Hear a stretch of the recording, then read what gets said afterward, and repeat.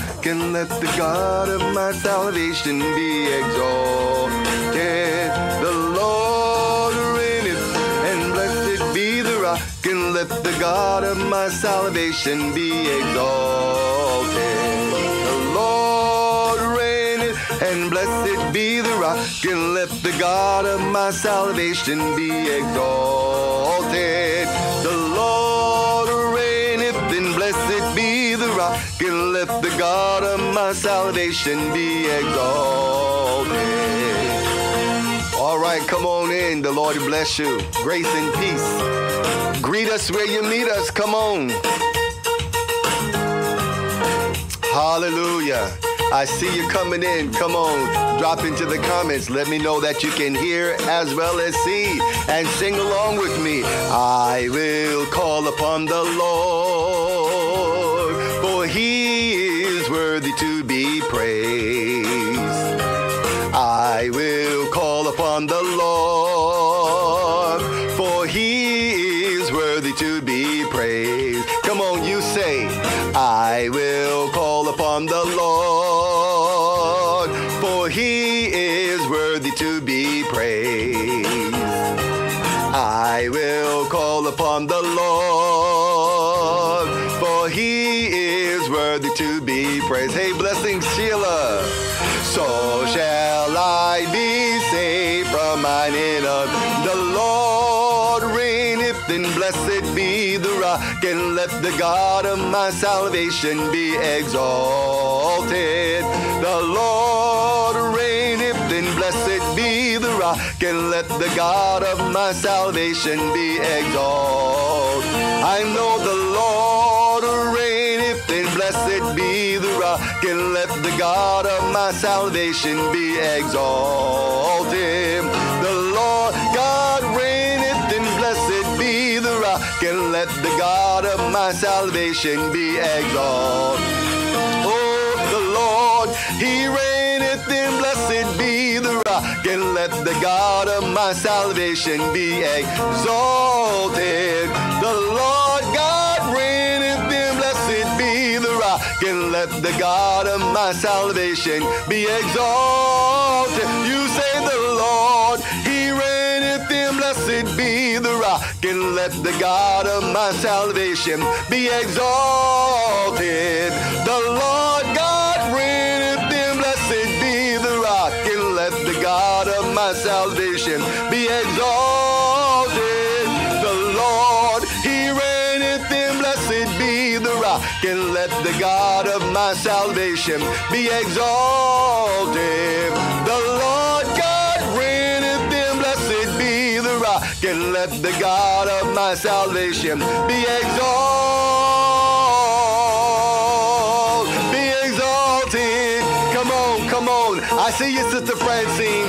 Grace to you and peace from God our Father and our Lord Jesus Christ. Lift him up, all ye people. Shout unto God with the voice of triumph. The Lord is good, and his mercies endureth forever. Come on, lift him up. He is worthy of glory. He is worthy of honor. Make sure that you like, share, and invite someone else to this Thursday night Bible study. Time of teaching, time of rejoicing, and giving God the glory, the honor, and the praise. Come on. How many of you know he is Lord of your life? Yes, he is Lord over my life. He is Lord over my circumstance. He rules. He reigns. He's supreme. He is sovereign. My God, I don't have to worry. I'm going to trust him. Come on. Oh, he is Lord over my life. He is Lord over my life. He is Lord over my life. He is Lord over my life. Is he Lord over your life? Lord over your life. Is he Lord over your life?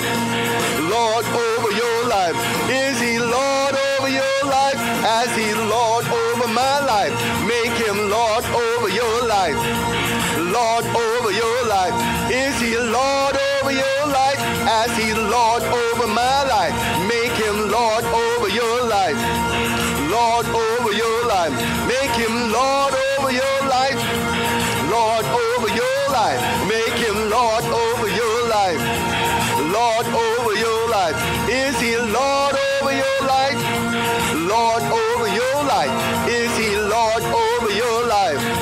on.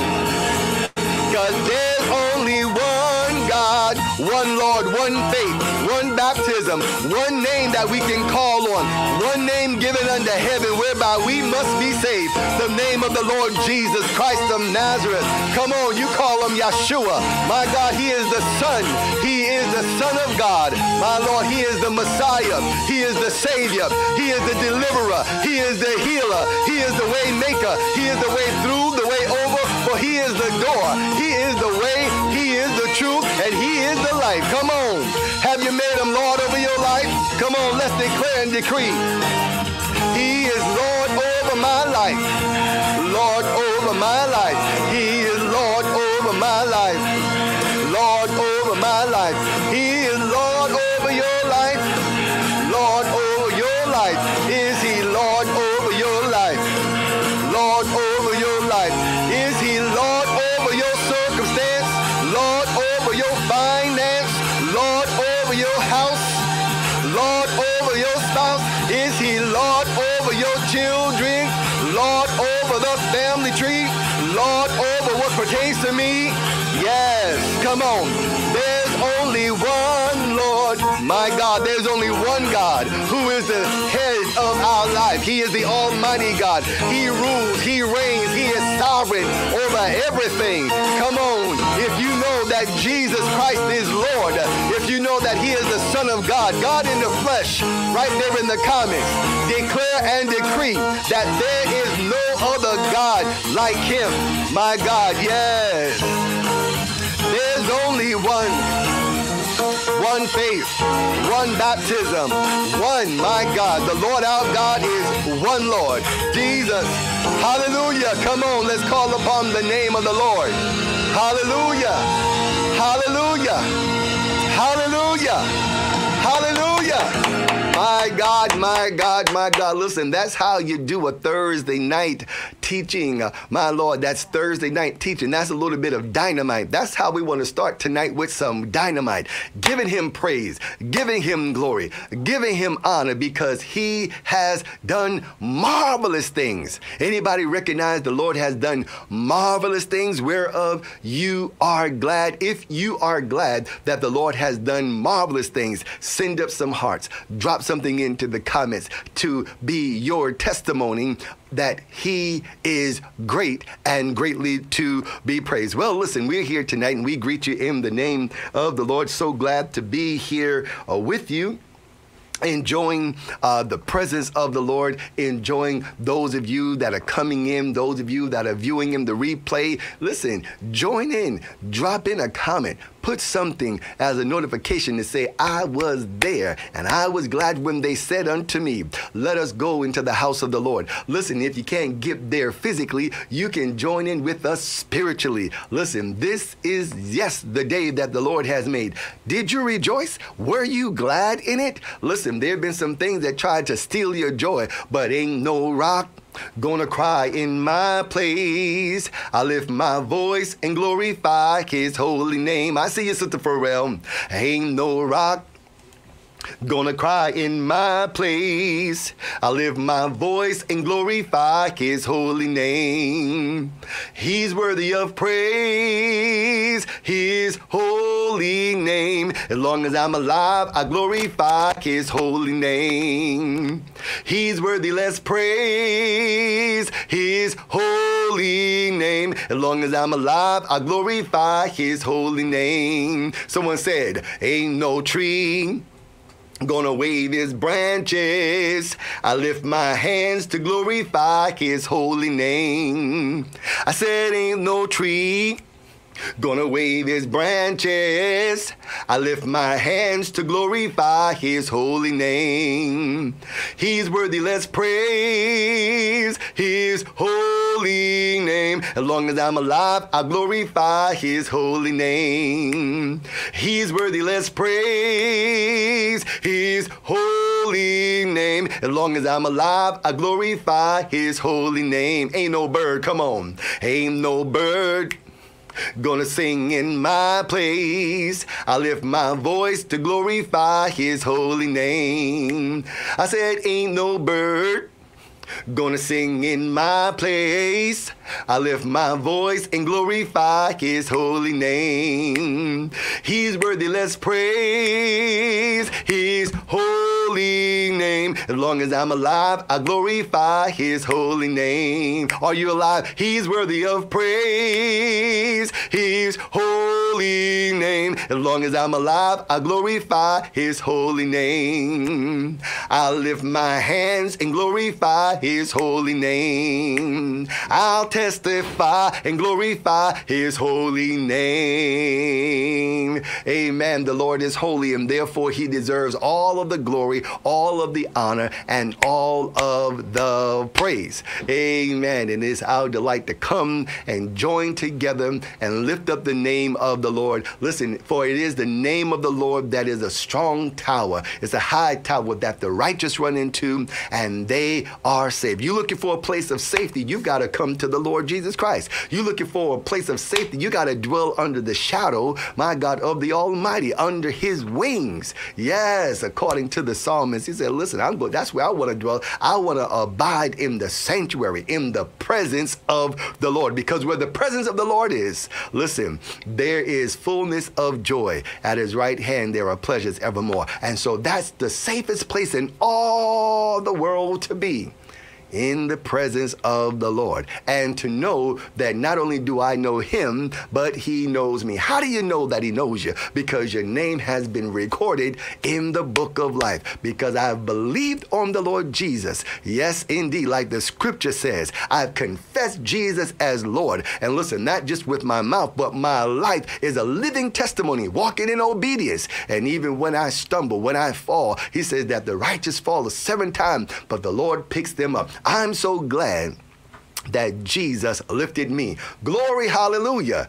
Jesus lifted me. Anybody glad that Jesus has lifted you? Yes, from sinking sands. He lifted me. Listen, from shades of light and plains of light. Oh, my God, what we thank the Lord for what he has done. What he's done for me.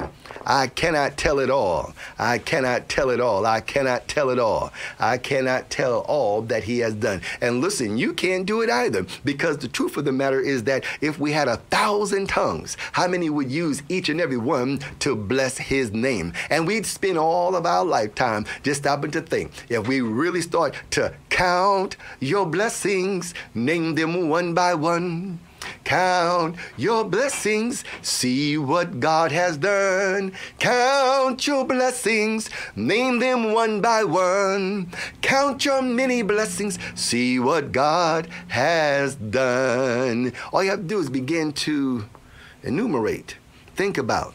Oh, when I think of the goodness of Jesus and all he has done for me, my very soul cries out, hallelujah. I praise God for saving me. Anybody thinking of the goodness of Jesus and all that he has done for you? There ought to be something stirring on the inside. There ought to be something welling up on the inside, bubbling up. It's bubbling, it's bubbling, it's bubbling in my soul. It's springing, it's shouting, since Jesus made me whole. Some folks, Some folks can't, no. Some folks can live, no. Some folks will live. Some folks can't, no. But I can't keep it quiet. It's B-I-B-I, it's B-I-B-B-L-I-N-G, bubbling in my soul. Someone sing that song. Come on. It's bubbling, it's bubbling, it's bubbling in my soul. It's singing, it's shouting, since Jesus made me whole. Some folks don't understand it, but I can't keep it quiet. It's B-I-B-B-L-I-N-G, bubbling in my soul. Is he bubbling in your soul, the goodness of the Lord bubbling up in you? There is, as it were, a well of living water springing up on the inside. He said that's what he would be in us. Amen. A well of living water. I see you, Sister Bridget. Blessings to you. Thank you for joining. Good evening. Hey, Sister Molly Miller. Blessings to you. So good to have each of you joining us tonight. Yes. Anybody know that he's bubbling on the inside? My God, can't keep it quiet. Some folks don't understand it, but you can't keep it quiet. You got to testify. You got to tell of the goodness of the Lord and what he has done. You got to tell somebody how good he's been. Oh, yes, you've got to testify, and you've got a testimony. When you look back over my life, and I think things all over, I can truly say that I am blessed. I have a testimony. Oh, when I look back over my life, and I think things all over, I can truly say he's brought me all the way. I have a testimony. Anybody have a testimony? Anybody have a testimony? Well, if you've got a testimony, make sure that you join me tomorrow behind closed doors prayer ministry at 7 a.m. Tomorrow is going to be Fellowship Friday, and there's going to be an opportunity for you to be able to share your testimony, share your favorite scripture. Remember, we're going to do scripture showers. Yes, you know, scripture showers. That's when one of your many favorite scriptures that you would like to share. So you'll have an opportunity to join me live or just type it into the chat. All right, you'll be able to type into the chat, what is your favorite scripture? And listen, if it resonates with us, we're going to grab that favorite scripture and just expound on it just in that moment, so that there will be showers of blessings that will fall upon all of those in attendance tomorrow morning at 7 a.m. behind closed doors prayer ministry. I'll be the special guest host tomorrow. Mother Sims Gates, we are praying for her as she recovers from a procedure on her eyes, but I'm sure she's going to be somewhere listening on the live till all that will transpire tomorrow morning at 7 a.m. Listen, behind closed doors prayer ministries at 7 a.m. as we will be the special guest host tomorrow. That's tomorrow. Yeah, I was going to say next week. No, that's tomorrow. Tomorrow. Make sure you set your clocks for 6:45 a.m. so that at 7 a.m. you can join us live. Yes, live and direct behind closed doors prayer ministry as we are going to be sharing, and you will have an opportunity to share as well. Amen. I see you, Sister Marie Rivas. Bless your life. Bless your family. Bless all that pertains to you. And we're just so glad to have each of you joining us this evening. Father, in the name of Jesus, as we gather in your name, we know that you are present because you dwell in the midst of those who praise you.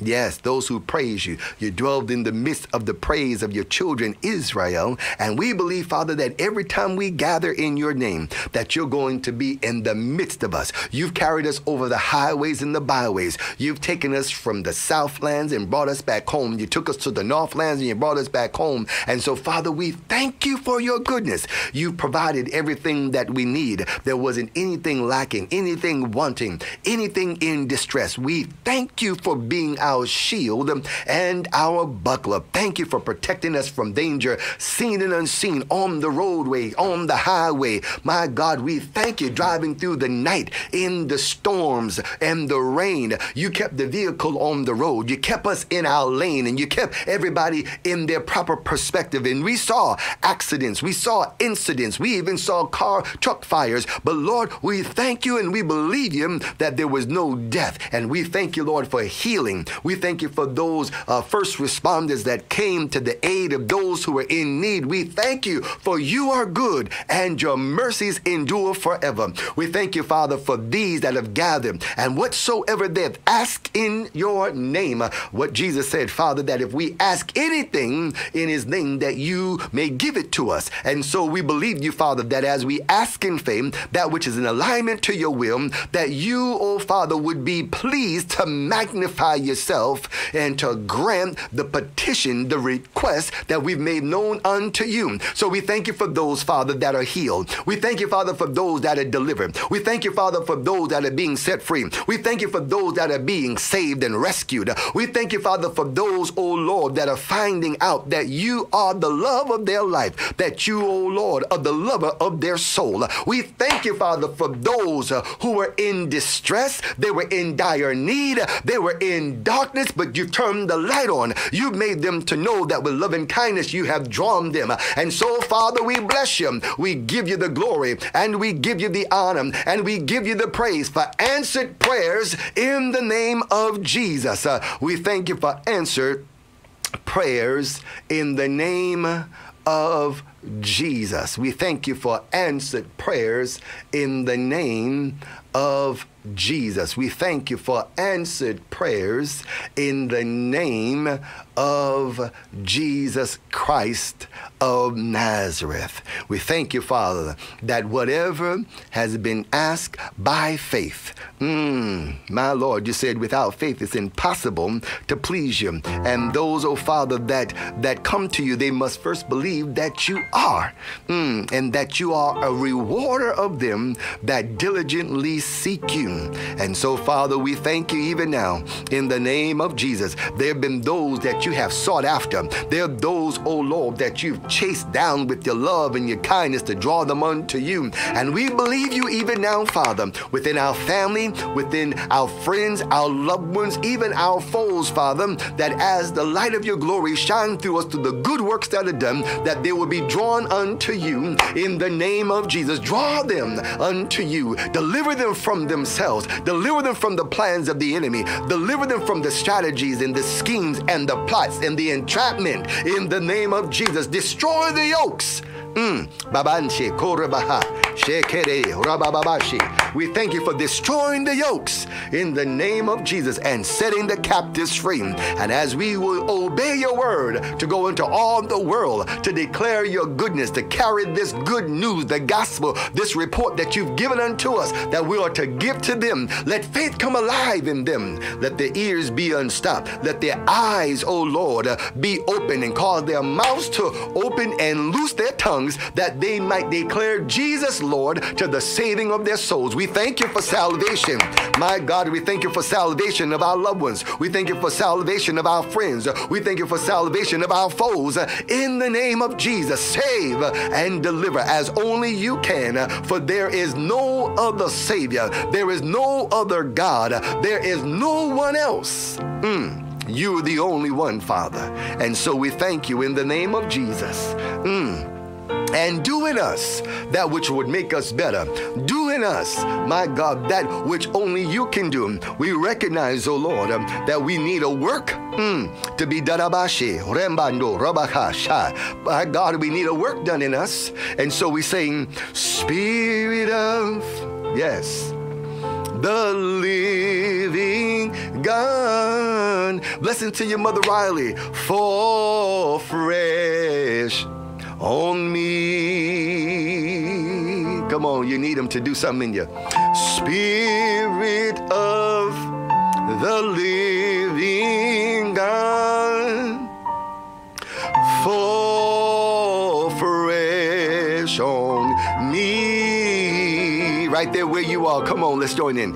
Spirit of the living God, fall fresh on me. As we gathered in your name, yes, Lord, break me, melt me, mold me, and fill me.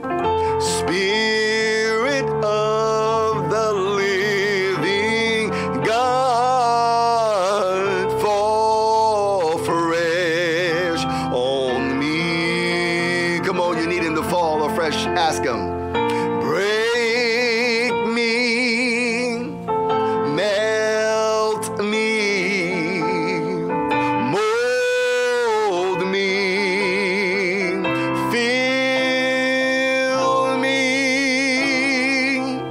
Spirit of the living God, fall fresh on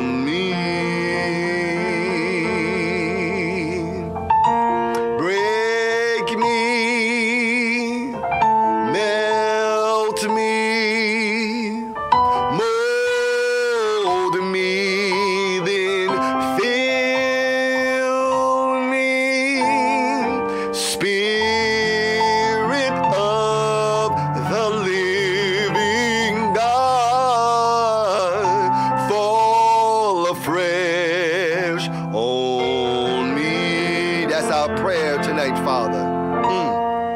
Do it in us for your glory. Deliver us from ourselves. We don't want to be the same as we were yesterday, last week, last month, even last year. In the name of Jesus, we submit and yield unto you, that you would have your way in us, that you would have your way through us, in the name of Jesus. Yes, Lord. Fall afresh on me. Yes, Lord. Come on, ask him. Break the attitude, break the disposition, break everything that's not like you, Father. Anything that would be a hindrance, anything that would stop and block us, anything that would be a stumbling block. Father, have your way. Spirit of the living God, fall afresh on me. Yes. Holy Spirit, fill this room right there where they are. Shekinah glory, sweet perfume. We need your presence. We need you. Holy Spirit, fill this room. Come on, ask him, talk to him. Holy Spirit, fill this room. It might be the nursing home, it might be a prison room, it might be wherever, hospital room. You want the Shekinah glory and the fragrance of the presence of the Lord. We need your presence right there in our home. We need you. Holy Spirit, fill this room, our car, wherever we are. We need your presence. We need you. Holy Spirit, yes, fill this room. If that's your desire, just type in Holy Spirit, fill this room. Come on. Yes. Come, Holy Spirit. Come. Let's invite the Spirit of the Lord, the glory of God to fill where we are. Come, Holy Spirit. Come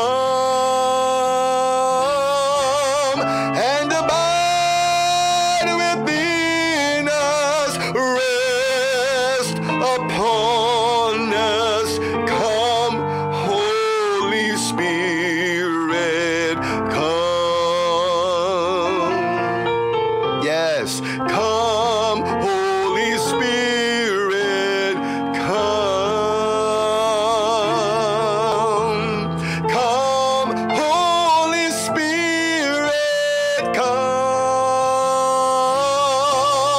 and abide within us. Rest upon us. Come, Holy Spirit. Come. We need your presence. We need you. Holy Spirit, fill this room. We need your presence. We need you. Holy Spirit, come fill this room. Not just our physical room, but this temple. Yes. Come, Holy Spirit.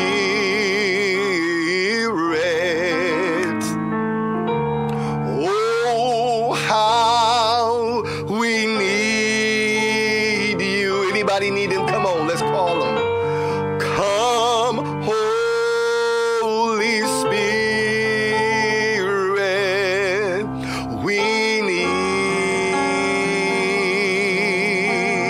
you. Can do nothing with without the Holy Spirit, the Comforter. Come on. Come with heaven's power. Let the rains descend. Times of sweet refreshing. Jesus, fill my heart, heal my heart. Fill my heart, heal my heart, fill my heart again.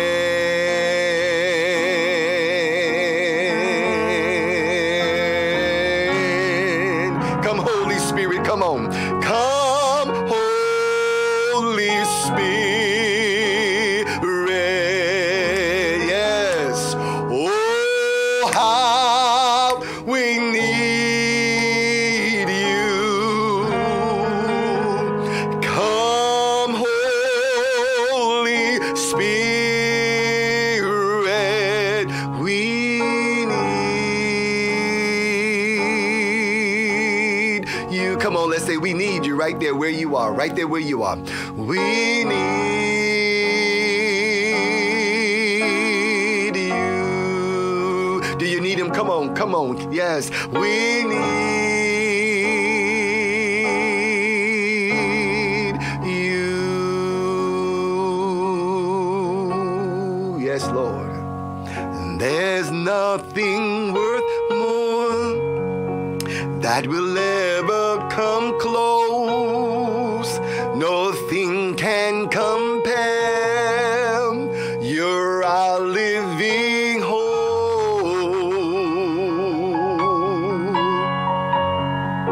Your presence, Lord. Yes.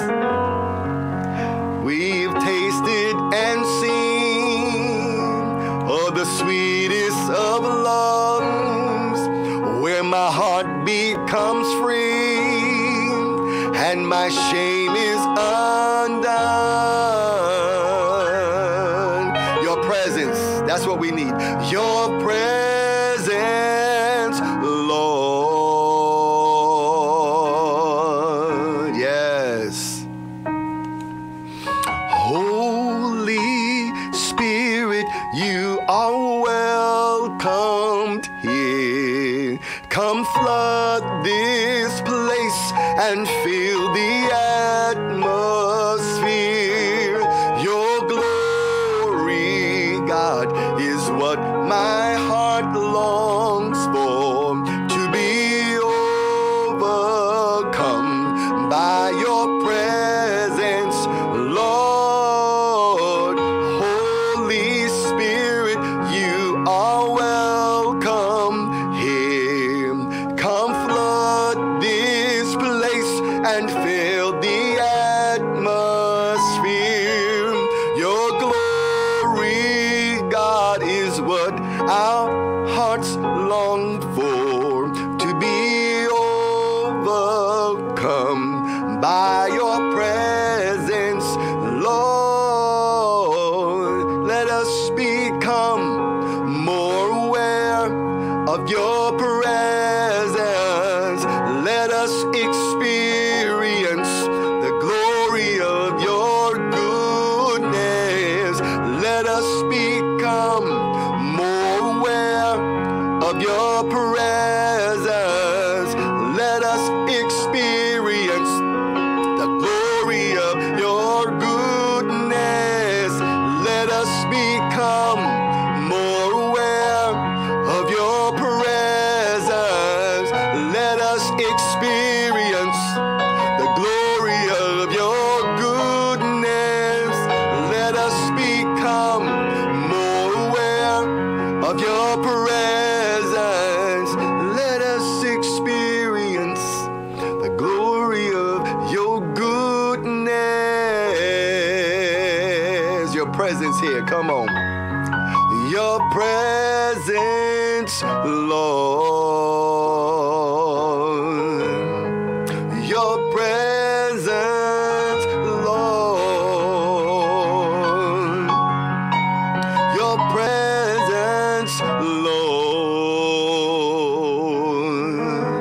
Lord. Holy Spirit, you are welcome here. Come on.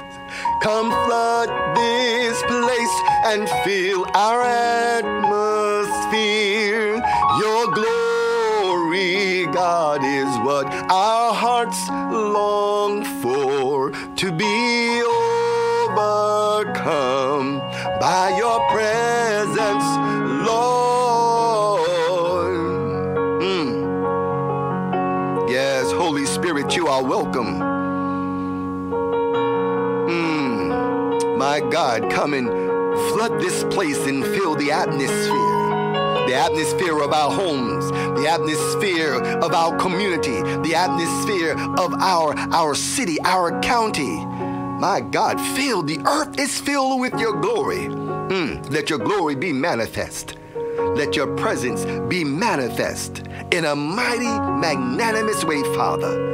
In the name of Jesus, your presence will bring peace. Your presence will mute and squelch the violence. Your presence will bring deliverance.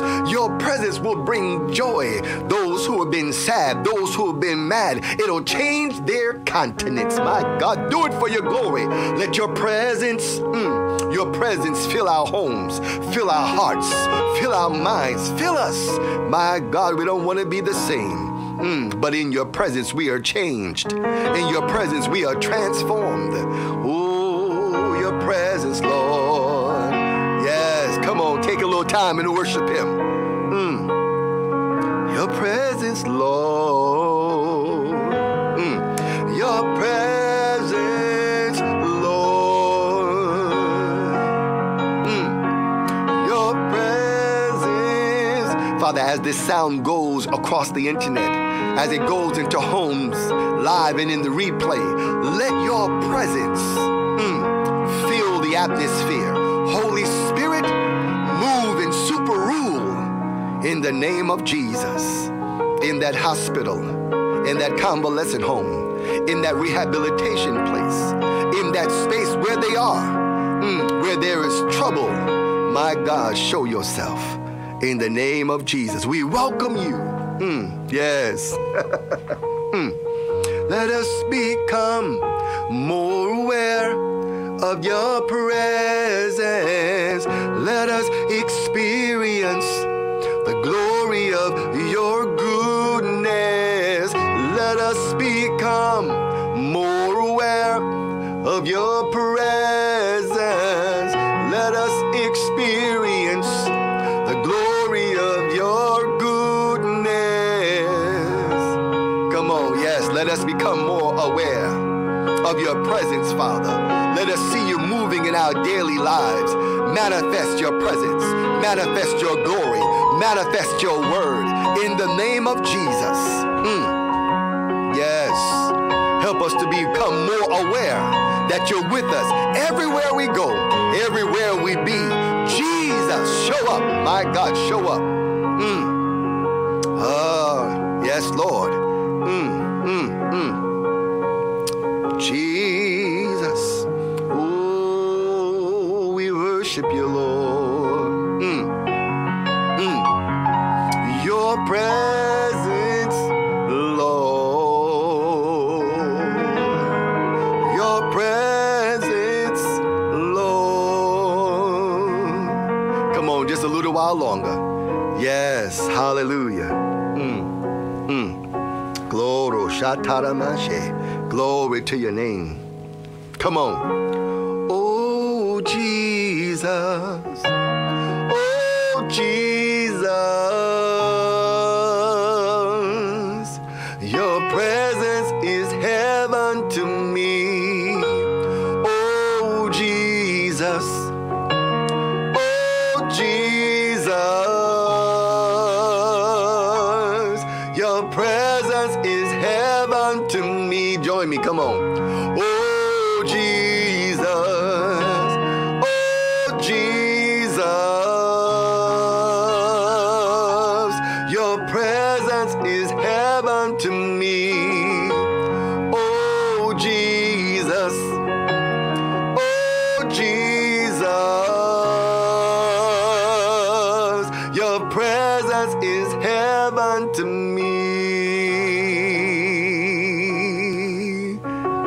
My God, hallelujah. Thank God for the comforter. Thank God for the helper. Thank God for the one that aids and abides with us forever. All my days on earth I will wait.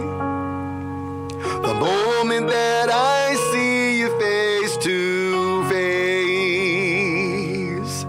and nothing in this world will satisfy. 'Cause Jesus, you're the cup that won't run dry. Nothing in this world will satisfy. 'Cause Jesus, you're the cup that won't run dry. Nothing in this world will satisfy. 'Cause Jesus, you're the cup that won't run dry. Nothing in this world can satisfy. Nothing in this world can satisfy. But Jesus is the cup that won't run dry. Nothing in this world, Father. Nothing in this world can quite satisfy the thirsting and the longing of my soul. There's an emptiness, there's a void in man. But Jesus, Yeshua, my God, you're the cup that won't run dry. Fill us up, because your presence is what we desire. Your presence in our homes. Fill us up to overflowing. Fill us up to overflowing. So there's no emptiness, there's no longing, there is no depression. My God, we thank you in the name of Jesus. Hallelujah. Yes. Nothing in this world can satisfy. 'Cause Jesus, you're the cup that won't run dry. What is it that you need? What is it that you're thirsty, that you're hungry for? What is it that your soul is thirsty and hungry for? Jesus is. Your presence is heaven to me.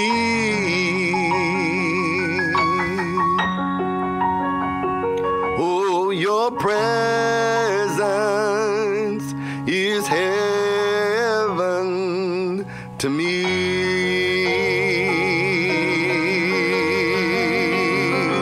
Oh, your presence is heaven to me. Lord, your presence is heaven. Glory, hallelujah. Yes. Someone say, oh, Jesus. Come on. Oh, Jesus. Oh, Jesus. Your presence is heaven to me. Oh, Jesus. Oh, Jesus. Your presence is heaven to me. Oh, Jesus. Oh, Jesus. Your presence is heaven to me. Father, we thank you. We thank you for dwelling in the midst of us. We thank you that right now, here as well as there, we can sense your presence. We thank you for peace that passes all understanding. Even now, whatever trouble of the day has come, we thank you that in your presence, there is this confidence and reassurance that all is well. And we thank you, Father, that all is well. In the name of Jesus, all is well. We give you glory. Hallelujah. Thank you, Lord. Your presence, Lord. Your presence, Lord. Amen. There's something about the presence of the Lord. There's something about experiencing the presence of the Lord and just allowing time to just dwell in his presence. Sometimes we're ready to rush right in, but no. Sometimes we just need to wait in the presence of the Lord and allow him to minister to the deepest needs that we have. Sometimes we don't know what to pray for as we ought to, but as we worship him, as we delight ourselves in him, he knows the desires of our heart. He knows exactly what we need. He touches, he handles, he ministers the type of strength to our inner man. Oh, the outward man sometimes can fool us. Yeah, because sometimes there's a pain over here and there's an ache over there and there's something going on right there. Right now, there's someone that's experiencing this. But you know what? As we worship, as we welcome the Holy Spirit, as we became more aware of his presence, there was a peace, wonderful peace, flowing down from the Father above. It swept over your spirit. Yes, it did. Yes, the peace of God has swept over your spirit. And the things that were an agony, the things you were wrestling with, the things that you were contemplating, that was, you just gave so much mental energy to it. You're able to roll those things on the Lord. You're able to see that he is greater, he is bigger, he is awesome, he's able to handle it. And in his presence, all those things just dissipated because we understood that the Lord has already, and what we're looking for is the manifestation of what he has already determined. And so if you believe it, he says, when you pray, if you believe that you received it, you shall have it. Amen. Amen. Listen, whatever it is, God's got it. Whatever it is that you need, he knows. And so that's why he says, seek first his kingdom and his righteousness, and all those things that others are just stressed out over. They don't know whether they're going or coming. They're looking, how am I going to eat? What am I going to wear? What am I going to have? Where am I going to? Listen, all of those things, he said, I got you. I got you covered. I got you covered. Rest in the Lord. Don't distress. Don't be stressed out, and don't be distressed by, but rest in him. Rest in him. Rest in him means that, listen, Lord, I trust you. I'm not going to try to wrestle with this thing. I take you at your word. Anybody know that you can take him at his word, that his promises, every word, every promise he gives is yea and amen. If he has promised it, if he has spoken it, it shall come to pass. It shall. Amen. It shall come to pass. It will. It will happen. Just wait on the Lord. And again, I say, wait on him and be of good courage. Don't be discouraged. No. Be of good courage, and he shall strengthen, fortify, undergird, be the underpinning of.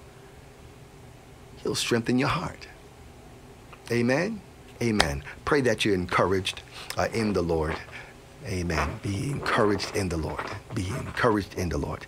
Amen. Listen, for the last few weeks, we've been dealing with church. We've been dealing with government. We've been dealing with the church, and we've been dealing with government. We've been looking at some things pertaining to the church, its structure, its organization, right? Or the organism. When we talk about the church, we talk about the body of Christ, right? And the body of Christ is governed by the word of God. Now, the organisms, as we talked about last week, the organizations are are governed by what? They're governed by Constitution and bylaws, right? That's that organization that's been set up under that state to be recognized, to be administered by those officers. But when it comes to the body of Christ, God has his own governmental structure. We shared with you a few facts. One, that God has established government in his house, meaning the church of the living God. It is the church that he has purchased, the church of God that he has purchased with his own blood. That means the blood of Jesus Christ has paid the ransom, paid the price, so that those who've been called out, right? And we call that the church, the assembly, the ecclesia, right? That's been called out from darkness, that's been called out from sin, that's been called out from a depraved living and a depraved life to come into a place, he says, he's blessed us with everything that pertains to life and godliness. So God has established government. That means how his house, how his body is to be governed. That means directed. That means those who rule or stand as examples to feed and to lead, to guide and to encourage, to nurture, right? He says, so God in his word has set up, has established government in his house. So the church, as we gather as the body of Christ, is not just without a structure. It's not without some form, right? It's not just free-nilly, everybody just do whatever they want to do, and that's it. It's not that way, right? And secondly, we looked at that God has a plan and pattern for government in his house. God has. I'll say this again. God has a plan and pattern.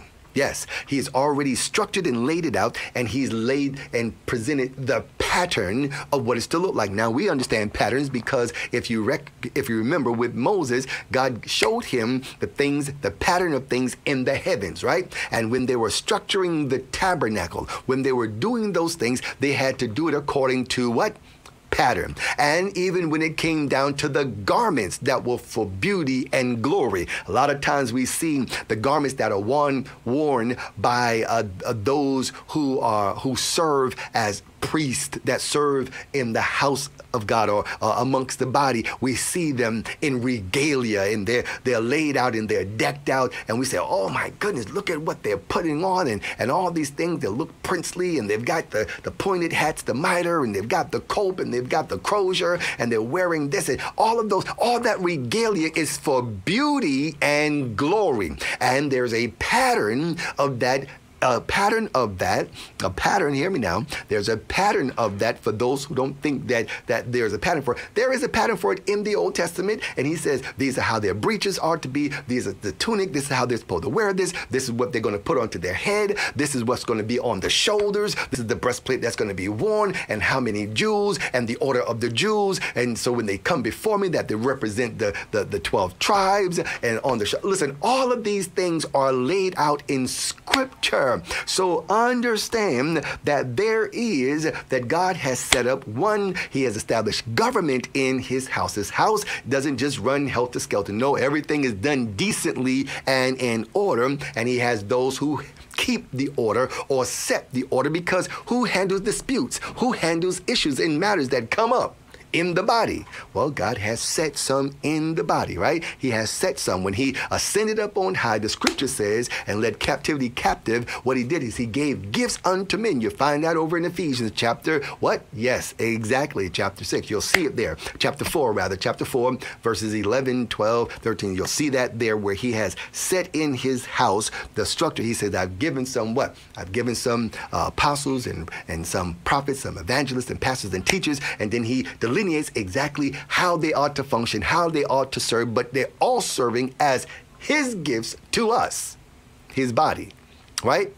Amen. Amen. So God has a plan as well as a pattern for government in his house. Now remember, it is God's house. It is God's church. It's what he has purchased, what he has established. All right. We may have our own organizations, and that's nice. But when it comes to the organism, the head of the church is the Lord Jesus Christ. I'll say it again for those in the back row who may not have heard it the first time. So let me say that the head.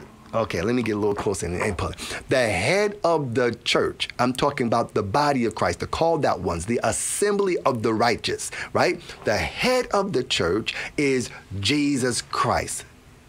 The church is his body, made up of many members, of which we who have been born again, we who are believers walking in the way, we are.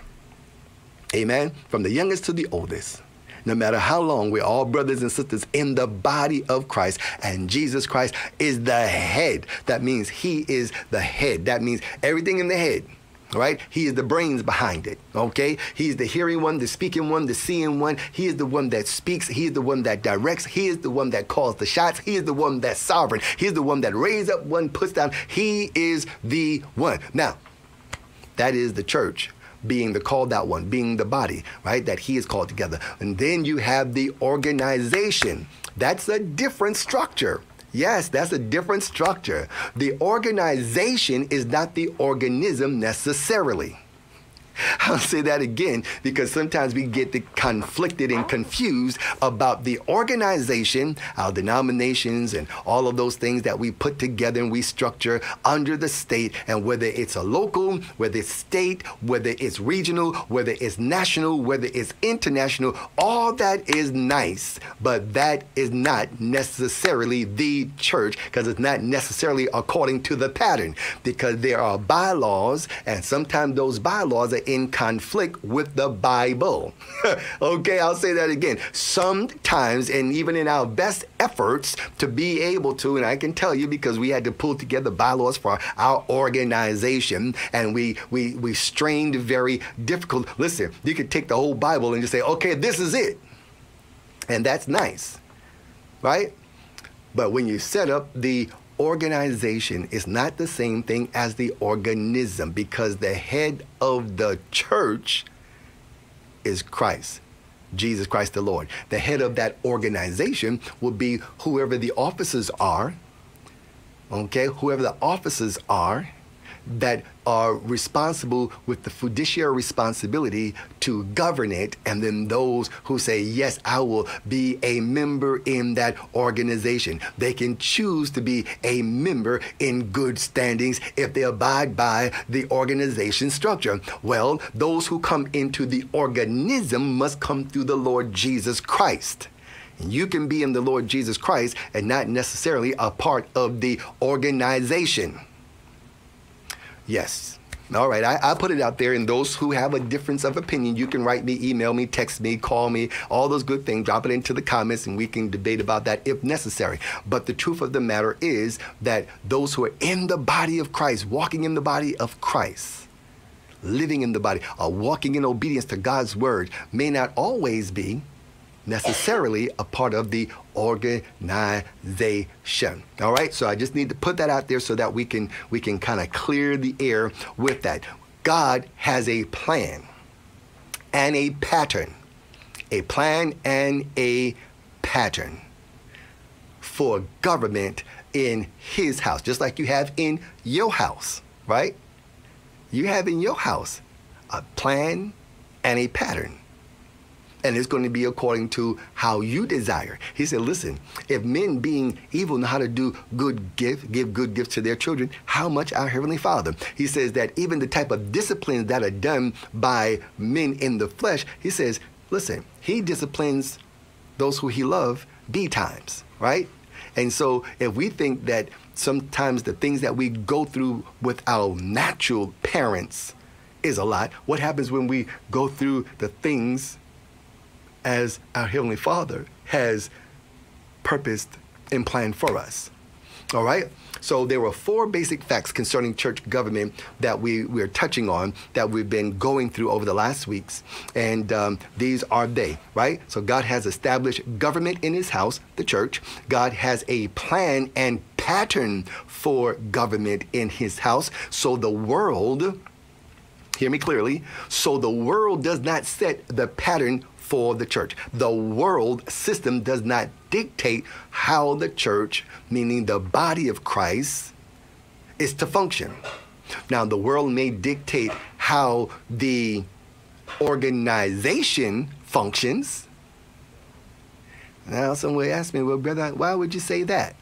You're about to cause a problem. Not causing a problem. Anyone that understands a 501c3 to be recognized by the government, right? If you're going to be recognized, and that's for any non-for-profit, but if there's a religious institution that wants to be recognized by the government, they say in order to meet their criteria, you've got to meet this, this, this, and this, and this for them to recognize you and grant you what they have. And that also puts certain restrictions on things of what you can as well as what you can do. All right? So that's just a little bit of that. But when it, and so it is in the organism. There are things that we can and cannot do. So we think that the world has its structure. God's word has its structure. Okay? So God has a plan and a pattern that we are to obey and that we are to follow. There's a plan and a pattern for government in God's house. Somebody just say, yeah, God's got a plan and a pattern. Just type that in there. God's got a plan and a pattern. Hey, Lady Tracy Hopkins, blessings to you. I don't know if you're still in the room. It's good to see you. Blessings to you. Blessings to you. Good to see you this evening. Please give Archbishop Powell love and warm regards. Hey, Sister Sheila, I see you in the room. Blessings to you as well. Mother L.C. Mason, I see you. Good evening to you as well. Amen. Amen. And so those are the first 2. As we go to these next ones, we understand that God identifies the rules. It should be rulers, or the rulers in his house as elders. All right? The rulers, that's with an R. Let's put that in there. All right? God identifies the rulers in his house as elders. The rulers in his house as elders. Now, we have different structures and hierarchy but at the end of the day, if we were to go back to the Bible basics, we would see elders, presbyter, overseer, bishop. All of those terms are used synonymously in the scripture for the same person who functions in different roles. All right, in different roles. You'll see where Paul speaks to Timothy about the office of a bishop, those who desire the office of a bishop. Then he speaks over to Titus, and he says, the elders, right? He said, I left you there in Crete so you could set in order the things that were needed. And he says, whatever elders that you find, and then he uses the term either overseer or bishop that's there. So for a bishop must be blameless, right? So he puts those things in proper perspective. All right, so God identifies, even in Acts chapter 20, when Paul was now on his way back through Jerusalem, he was on his way actually to Rome, and he called together the elders, right? He called together the elders. And around 20 and 28, he says that the Holy Ghost had made you overseers. He again talking about the elders and talking about their function as episcopals to look out over the flock of God, right? That the Holy Spirit had made them overseers of. He says, feed the flock of God, that the Holy Ghost has made you overseers, one who looks out upon, right? Looks after.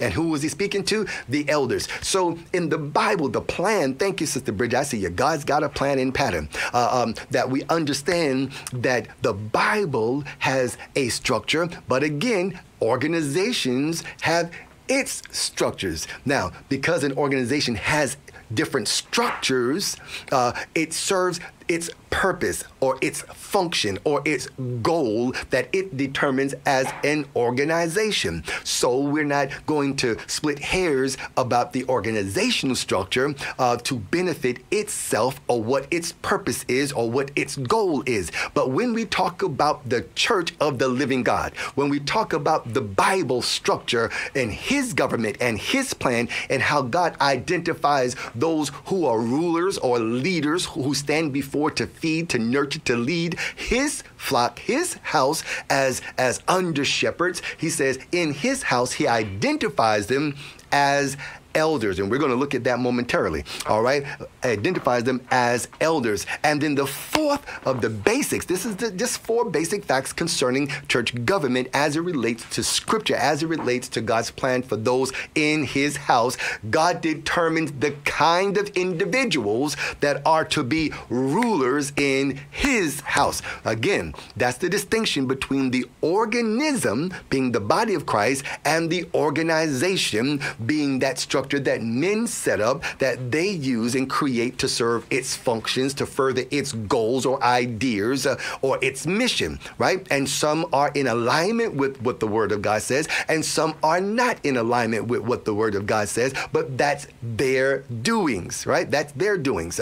But when it relates to the body of Christ, when it talks about church government, church there, not the organization, but the organism, the called out ones, the ecclesia, according to scripture, God determines the kind of individuals, that are to be rulers or leaders in his house. He's got the right to determine. All right, he's got the right to determine. So let's go back and review a few things that we saw here. We talked about elders. Let's see. And we're just going to highlight a few of these here. I don't think we're going to go through all of them, all right? But we're going to pick up from fact number 2. Fact number 2 says that God has a plan, right, and pattern for government in his house. All right, God has a plan and has a pattern for government in his house, right? So if the book of Acts and the rest of the New Testament does not represent God's plan, then God has not provided plan. This is simply inconceivable. When God cared so much about the pattern relative to the shadow, meaning the tabernacle of Moses, etc., how could he be less interested in the real, or that which the shadow pointed to, meaning the church? So there's another lesson on that when we look at patterns and we look at the plan. 3, God identifies the rulers in his house as elders. Let's look at Timothy here. He says, let the elders who rule well be worthy of double honor, especially those who labor in the word and doctrine. All right. Now listen, there are other forms of government that God could have chosen. Remember, we talked about that about 2 weeks ago. There are some other forms of government that God could have chosen, but we will see that these are not necessarily the ones that he has chosen, but these are types of government that we might see in the organization. All right, in the organization. One is the dictatorship or one-man rule. All right, this is a very simple form of government. Decisions can be made very quickly, but since it is built on one person, the local church will only be as strong as that person is strong. So it depends on the strength of that person, the abilities of that person, the character of that person, the charisma of that person. Everything is levied on that person, that one man rule. Since no leader is perfect, every church needs a system of checks and balances to ensure that it stays on track. A second one is called democracy, or ruled by people. All right. So listen, In a growing church, new people always outnumber those who have been Christians for a long time. Democracy ends up being a rule by the immature when you have a large following of new converts who are neophytes or young. They don't quite understand the things of God, and they feel that they have a right to rule and to govern, to dictate, right, how things go. All right. And since they will always have a swing vote, meaning that you've got them, they feel one way, and those who are more mature, who've been walking in obedience to the word of God, perhaps a little longer, they're going to pull one way. And then you've got this group that says, no, well, we outnumber, we outrule, we've outvoted, so therefore it's got to go this way. It says this would never work in the natural family, and it will not work in the local church. Then you got central control or external control. This is government that comes from outside the local church. While the local congregation may have some latitude, okay, the primary decisions are in the hands of those who are not part of the local scene. All right, this can hinder a local church in fully implementing its unique vision and tailoring its program to the unique nature of its city or community. This does not mean that local churches that are in their infant stages do not need some apostolic input. However, once the local leadership has officially been put into place, that local leadership team must become the local church authority. All right, and you'll see that sometimes in organizations or denominations, yes, that set up a central control away from or outside of that local fellowship or of that local community where they are speaking to and telling how things should go, but they're not on the ground. They're not there to understand the impact of what's needed in the community. So decisions are made at a distance and may not always be congruent with the needs of the current location or community, because what might work in your city may not work in mine. What works in your community may not work in mine. What works over in Dallas may not work over here in Orangeburg. Okay, so there is, if there is to be that type of government, then that needs to, again, set local persons who can stop and do the demographics, do the perceived needs investigation or research or survey of that community to know what the needs are and how to best meet it and implement a plan that would be a pattern of what the scripture would say. All right, here's another one. This is a very popular one, and sometimes it's popular but can also be very problematic. Okay, deacon board or council, or ruled by an elected board. Ruled by an elected board or deacon board. Now, I know I'm going to get in trouble perhaps with some of my brother deacons who may exert certain authority beyond a pastor to control and dictate how things are done. But when you go back to the book of Acts, chapter 6, and we kind of pattern how deacons function according to Acts chapter 6. Now, y'all can stop me anywhere in here, especially those that are aware of how the scripture, how we look at the diaconate, right? When we talk about the servers, when we talk about the deacons who serve in a fiduciary responsibility and serve how in delegated authority. The deacons board was that of a delegated responsibility. In other words, they were delegated under leadership to be able to function along with, not to superimpose, not to rule and govern, but to function under a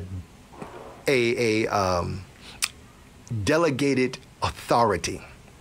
All right, so the deacon board. Now, this form of government is where members of, quote unquote, the board are elected by the people for terms of office ranging from 1 to 3 years or longer. In these situations, there may or may not be biblically qualifications for those who serve, and there is usually a constant turnover of leadership in the local church.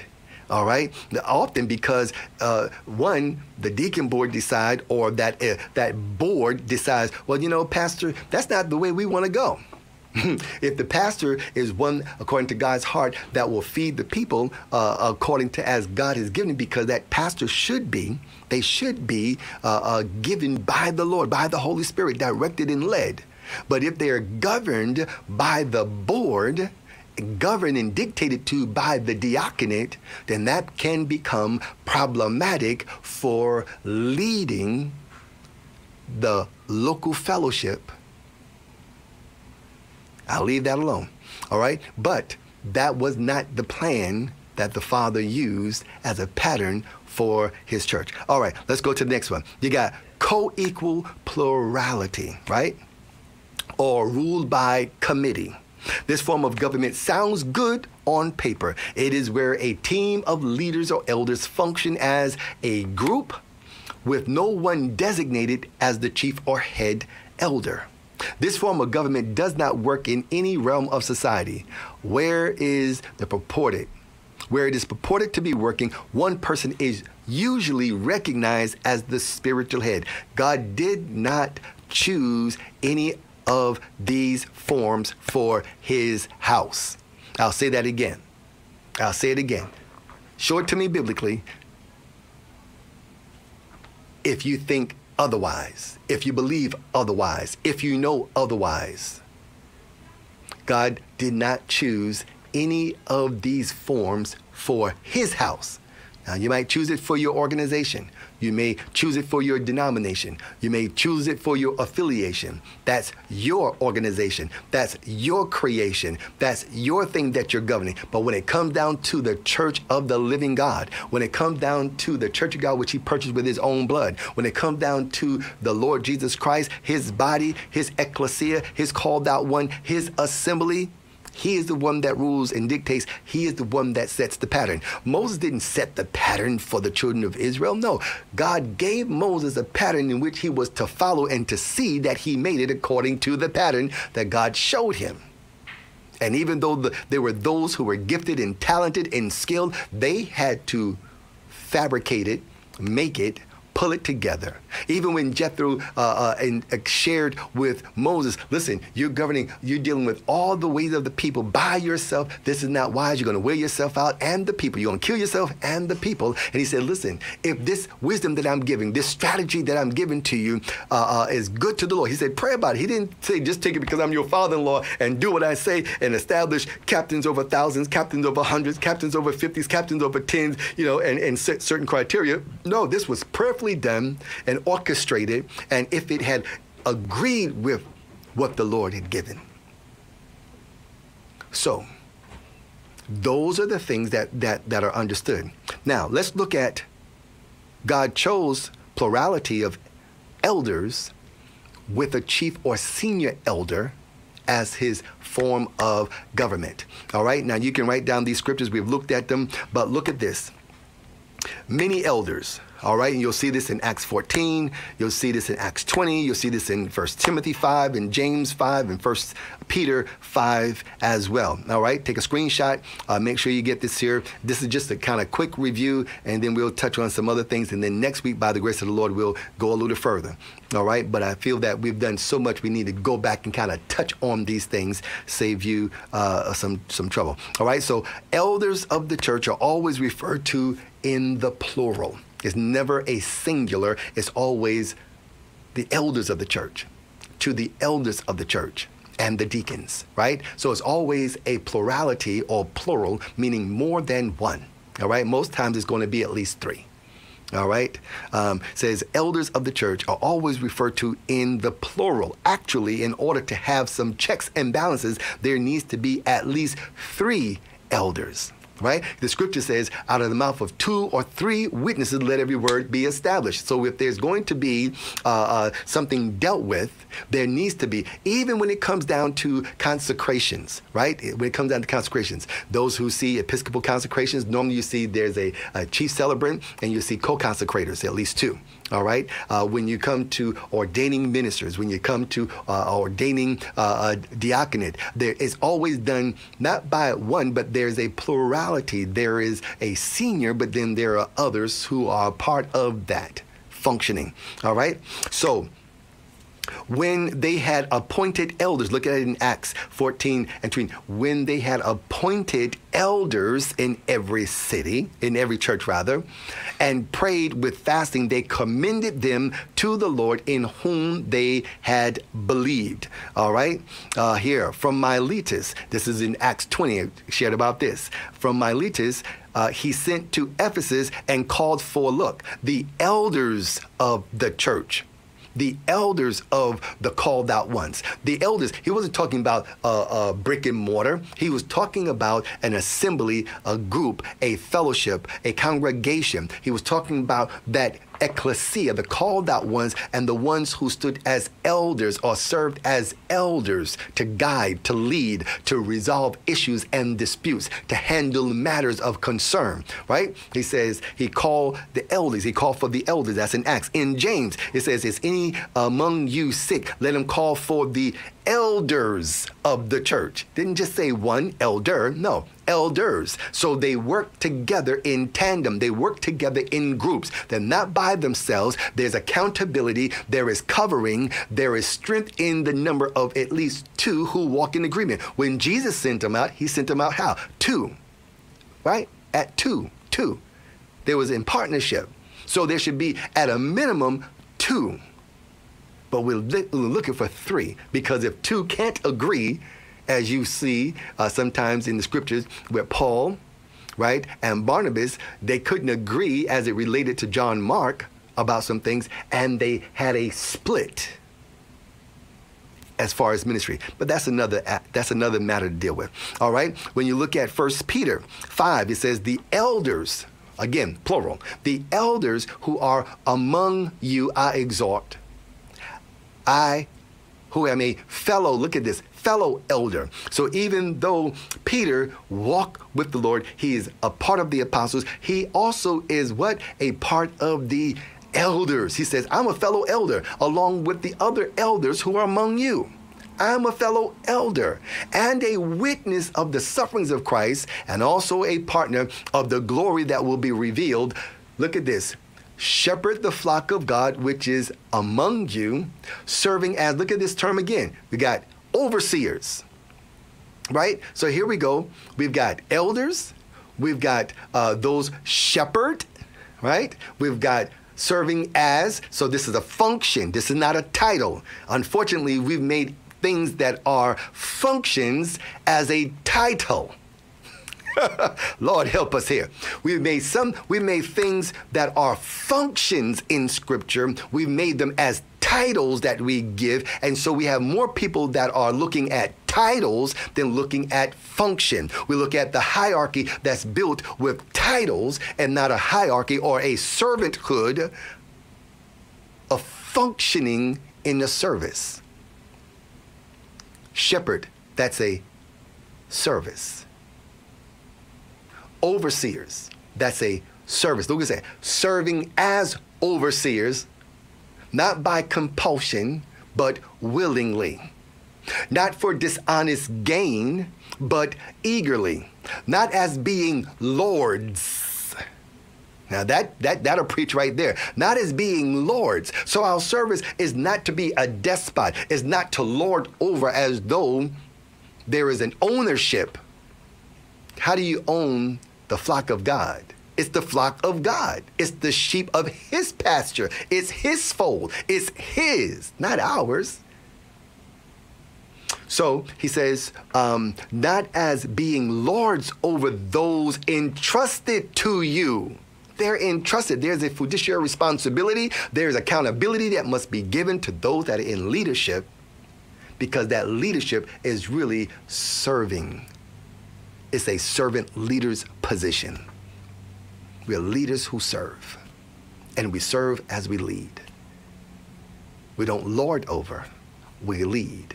We don't lord over, we feed. We don't lord over because it's not ours. They're not ours, they are his. And he has entrusted us with this service. He says, not as being lords over those entrusted to you, but look, being examples to the flock. So when you're talking about being those who rule over, he's not talking about ruling in the sense of, listen, you better listen to me. This, no, back that all the way up, because your children don't do that. Your spouse don't do that. You can't rule your spouse. You can't even hardly rule yourself. Pull yourself into order. You got problems with pulling your thoughts together. How you going to rule over as a Lord over the flock of God? So he says, no, be an example. If you're going to tell me to be obedient to the Lord and his word, then that means you too are obedient. If you're going to tell me to be accountable and all that, then that means you ought to have some accountability too. Set an example. Be the example. Amen? Be the example of accountability. That doesn't mean I have to be under you. I can come alongside and work with you. If there's issues or matters, you can pull my coattail and say, hey, brother, so-and-so and so-and-so. Can I help you with this? Can I help you with that? But it doesn't mean I have to be under you. He's not called us to be under. He called us to be under him. And Paul said it best, follow me as I follow Christ. He didn't say be under me. We work together. The body work together. He says, by being examples to the flock, and when the chief shepherd, right? When the chief shepherd appears, you will receive the crown of glory that does not fade away. All right, look at this. One senior elder. So we're still looking at the fact of God has those who rule in his house and he governs them. Y'all still with me? Y'all still with me? Y'all taking notes? Y'all taking notes? All right, y'all taking notes. Says, one senior elder. One senior elder. All right, you look at these verses in Acts 12, Acts 15, verses 7, 12, 13, 22, and then Philippians, right? It says, James, the brother of our Lord, functioned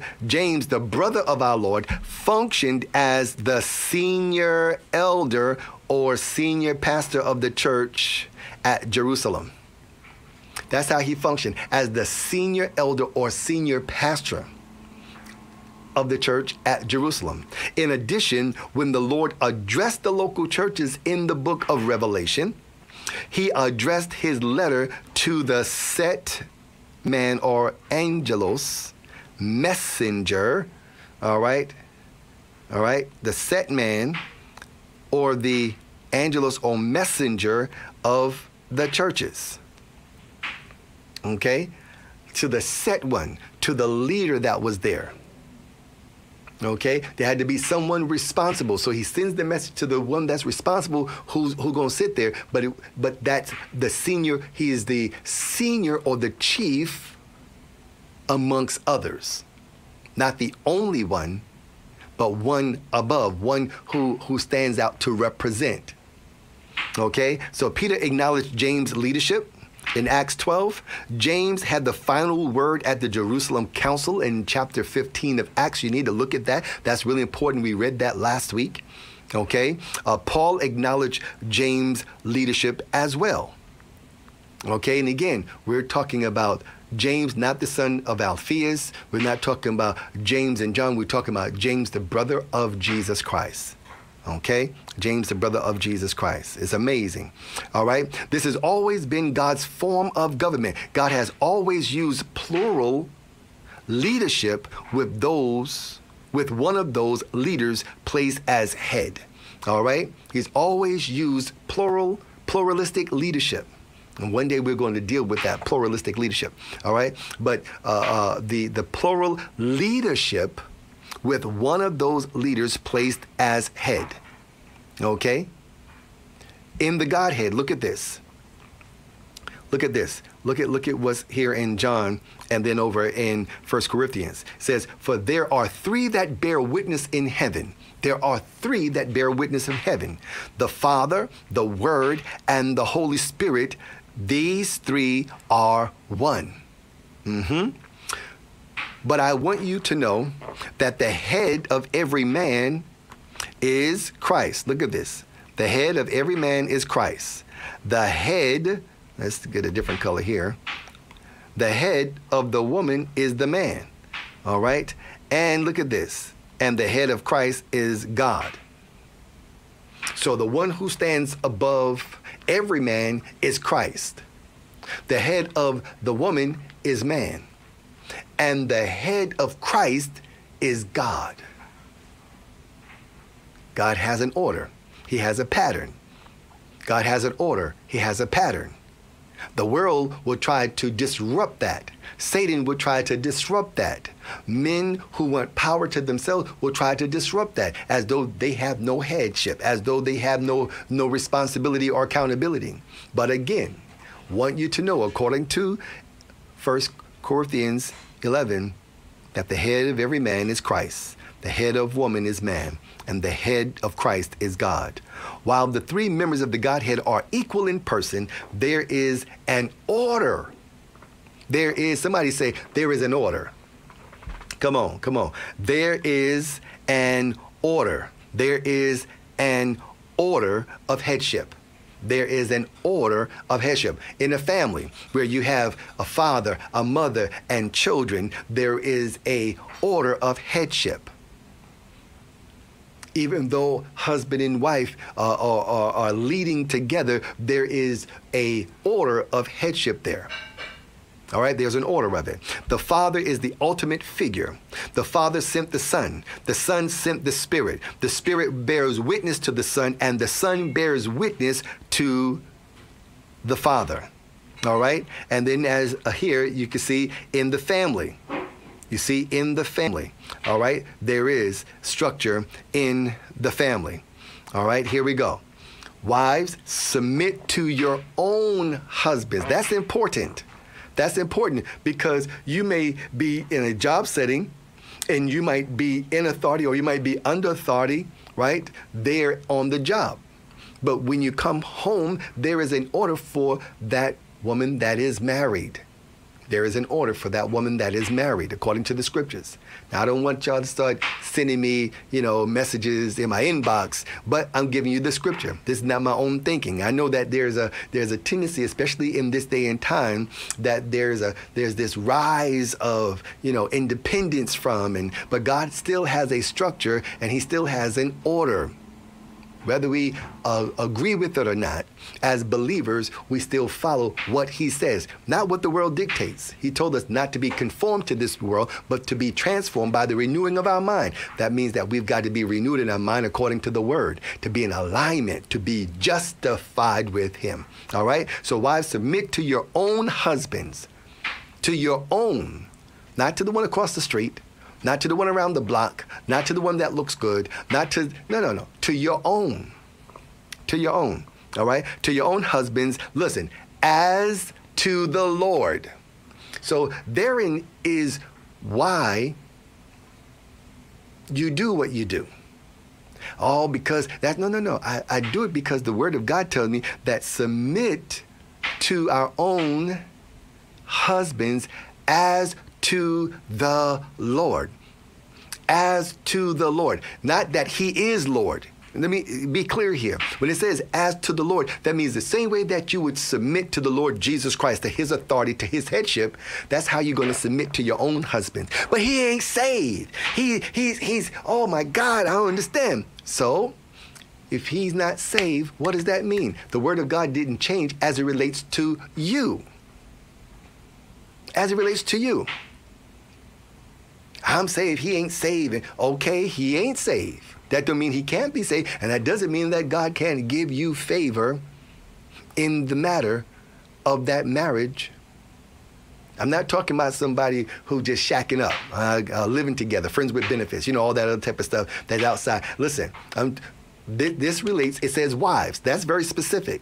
Didn't say woman who's living with a man that this such and such and such and such. Because that's going to lead you into some issues and some problems anyway. Okay? That's going to lead you to some challenges anyway. No matter how well it looks, no matter how it works for you, but when it comes to what the word says, when it comes to the structure that God has set, right? He said, for this cause shall a man leave his father and mother, be joined together with her. So I'm going to give it to you like the word says. I can't sugarcoat it any other way. All right, can't sugarcoat it any other way. So if you just living together and you just cohabiting together and all that type of stuff, if you say, listen, this has been the longest engagement, and you're just living together because you're engaged, and eventually gonna put a ring on it. No, he's not gonna put a ring on it. And she gonna be, as long as she can get, and as long as he can get, they're gonna just be just like that. All right? But when you come to Christ and you come to the knowledge of the word, then you want to abide by that. But let's help those who are married and say, man, but he's giving me a fit. He's giving me the devil. He is working me overtime, and I just don't quite understand. There was some advice that Peter gave. And let me bring that up here, because somehow y'all say, someone's saying, I can't, how I'm going to submit to my own husband as to the Lord. That's one of the hardest things, seemingly. You know, it takes more strength to submit than it does to resist and stand strong in my independence. You ain't going to tell me what to do and blah, blah, blah, blah, blah, blah, blah. Listen, the word of God, God will protect, God will cover, God will vindicate those who obey his word. No questions about it. If you do it his way, then God will do what he says. But if you do it your way, God is not obligated to do anything on your behalf when you're walking in disobedience to his word. I know it's a little hard. It's tight, but it's right. I got to come down this line, okay? Because listen, as he speaks to the wives, he also speaks to the husband. He speaks to the man. God doesn't leave it out, and he don't give one to dictate to the other side. No. We remind each other, but the word of God still stands for the believers. Again, I'm not talking to Christians. I'm talking to believers, those who will walk in obedience to the word of God and do it his way, so that you reap and receive the blessing of obedience. This is the blessings of obedience, right? So here in Ephesians, the word says, wives, submit to your own husbands as to the Lord. Now, if it had said to your own husbands, and you like, well, listen, I don't know how far I'm going to go with such and such. But because it says that those other 4 words, as to the Lord, that means you got some help. Wife, you got some help. You got some help. If you obey God's word and do it his way, you've got divine help. You're under divine covering. You've got divine providence. Let me tell you, God will fight for you. All right? He'll fight for you. He'll fight for you. How do you know? Let's look over here real quick, over in 1 Peter. 1 Peter. All right? Let's look at 1 Peter. I want to help you with this here. I want to help you because God will fight for you. He will. And he's going to work some things out for some who have been going through some things and challenged by some things and just feel that, no, if you do what he says, sometimes you just duck, you just submit, you just yield and trust God and watch how he works it out. All right? Some of y'all done tuned me out and done jumped off. That's all right. No problem. I'm still here. You can catch the replay. All right. It says here, Peter in sharing his wisdom to those who were in the diaspora, those who were spread out, those who were here, there, and everywhere. This is that circular letter that went around to the believers. All right. Went around to the believers. All right.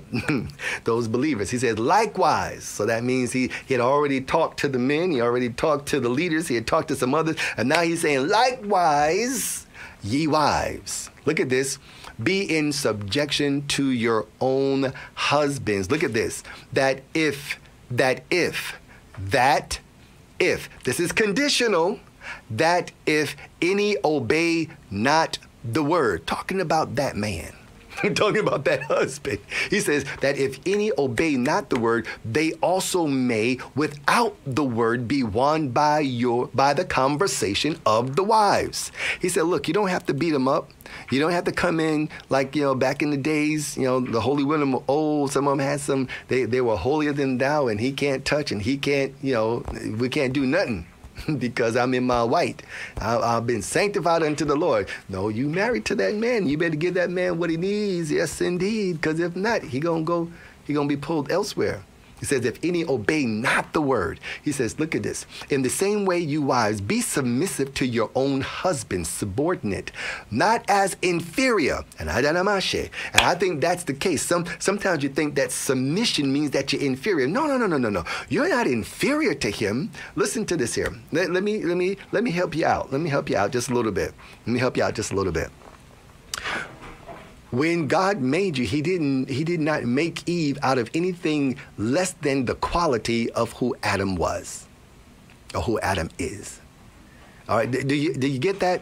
He did not make Eve out of a less quality. He didn't make Eve out of soft tissue. He made Eve out of a rib, out of the strength, out of the bone. I mean, he said, look, bone of my bone and flesh of my flesh. So when Adam examined, he said, wait a minute, she made of the same types of qualities, the same type of constitution as I am. God didn't make you inferior. He didn't make you, listen, when he made you fitted and outfitted to be able to fit and do any and everything to complement and assist as a helpmate to that husband.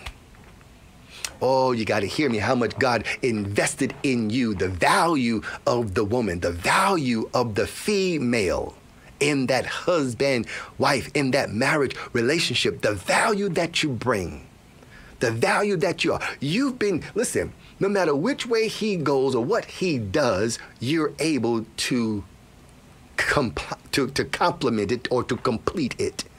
You're just what's needed to in any and every situation.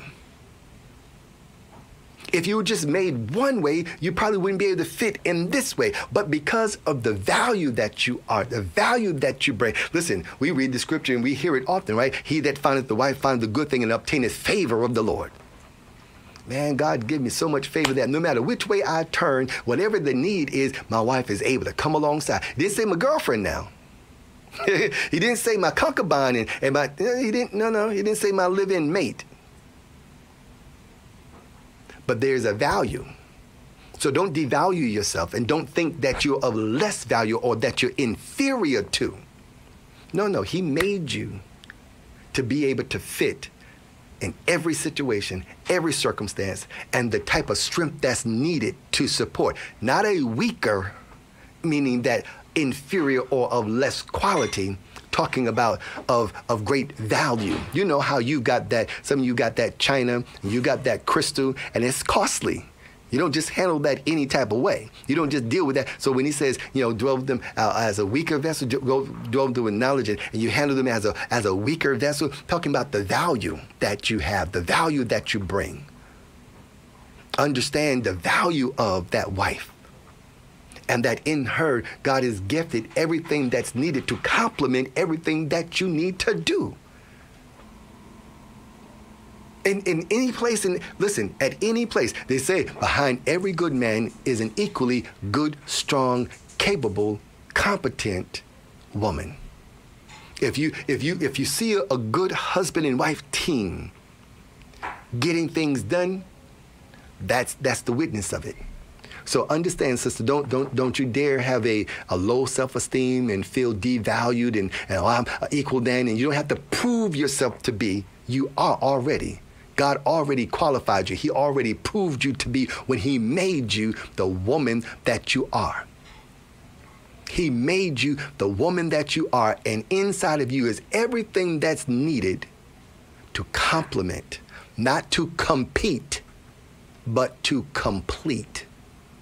Hear that clearly, sisters. Not there to compete with the man to say, oh, I'm better and I can do just what he does. Yeah, God made you so that you can complete, but he didn't make you to compete. This is not a competition of the sexes to see who is the male better than the female? Is the female better than the male? No. We talk about gender equality and talk about this and talk about that. God made you how he's made you and gifted you with everything that you needed to do everything that's required in your life. So let's go back to that scripture and look at it again in the Amplified. In the same way, you wives, be submissive. The strength that it takes to be submissive. The strength that it takes to be under, to bear up under, to yield to. It takes greater strength. Told you, it takes greater strength to be submitted to, the greater flexibility, just like those palm trees, just like the palm trees, just like those trees that when the wind come, if they stayed rigid in the wind, in the storm, they would break. But they know how to give, they know how to bend, they know how to lean, and then they come right back up. And that's you, woman. That's you. That's you, child of God. That's you, beloved sister. That's you understanding that God has gifted you with the strength to be able to bend and not break. There's some who thought they would break under the pressure, break under the load, break under the responsibility, break under the embarrassment, break under the breakup, break under the abuse, break. No. God knows all about the struggle, the challenge, the situation, the circumstance, and he has already gifted you with everything if you will obey his word and trust him. Even without the word, that husband will be impacted. So he says here, in the same way, you wives, be submissive to your own husbands, subordinate, not as inferior, but out of respect for the responsibilities entrusted to husbands and their accountability to God, and so partnering, my God, with them, so that even if some do not obey the word of God, they may be won over to Christ without discussion by the godly lives of their wives. Listen, the power of a woman, the power of a wife, not just of a woman, because yes, there is that power in a woman. There is that ability that's been given, God-given. But there's something about when it's been combined in the marriage with God as the center, that you obey his word. My God, my God, my God. We've seen nations that have been turned upside down, inside out, when a woman abused, misused, manipulated with her power. You see that with Jezebel and Ahab. But just think, conversely, when you see a woman use her strength that God has given her to build nations. And if there's anything that we know about people of color, if there's anything we know about our communities, if there's anything that's been a testimony and a testament to our foreparents, our foremothers, is that they have built nations. They have breastfed nations. They have supported from the cradle nations. This United Nation, this United States of America, was built, birthed, nurtured on the paps of black women. I'm gonna leave that right there. But you look back at it and you see nation building still, the strength of you, my sisters, a God-given strength that could be used for good or evil. And even when evil treated, still did good. And look what has happened. There's been nations built because of the strength that God has put into you. So don't ever think you're inferior. Because even from times of slavery, we're still building, still nurturing, still developing, still using the strength that God has given, even in slavery, even whether in the field or in the house. Come on, sisters, where y'all at? So when God says, in the same way, you wives, be submissive to your own husband, he's not taking anything away from you. He's telling you that if you obey what he says, God has a way of dealing with that man, that husband, who may not obey his word. But while he watch, let's go a little further. He said, listen, when they see your modest and respectful behavior, you know what really captivates the heart of that man, that husband especially, but of a man, is to be respected. To be respected, to be honored, to be appreciated. I know you look for the love and you look for the security, but there's something that man needs. That if you do it like God says, you don't have to quote to him the scriptures. Just live the life. He may not be doing all he need to do, but if you live the life and you help build him and not batter him.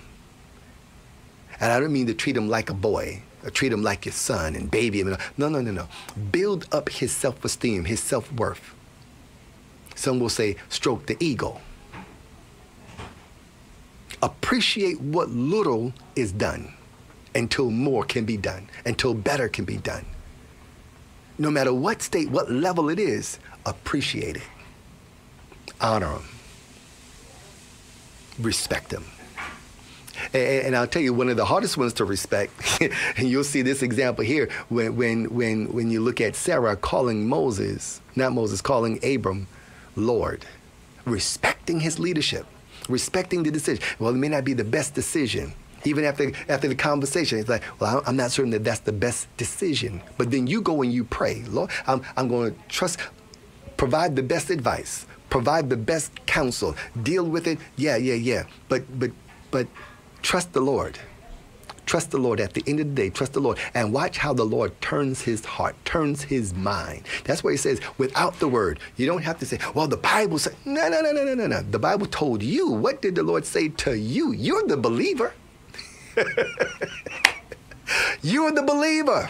There is power in obeying the word of God. It says that when they see your modest and respectful behavior together with your devotion and appreciation, love your husband, encourage him, and enjoy him as a blessing from God. But you don't understand, he's like something out of somewhere else. You do what God said and you watch how he does, how he handles it. Your adornment must not be merely external. Don't just dress it up and, weave it out and, pluck them out and laser them in and, all the stuff that's done. That's nice. That's nice. But what good is it if you look hot, but you're a hot mess?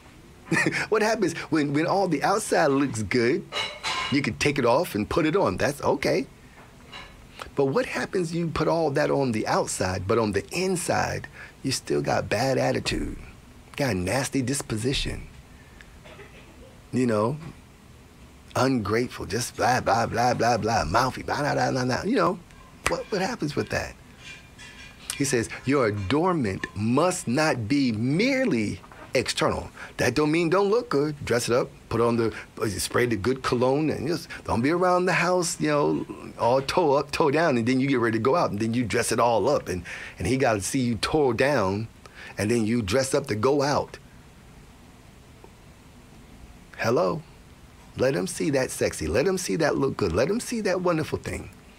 Don't give it to everybody else to look at, be eye candy all over the place, and then in the house you're horror. There's horror in these rooms. No.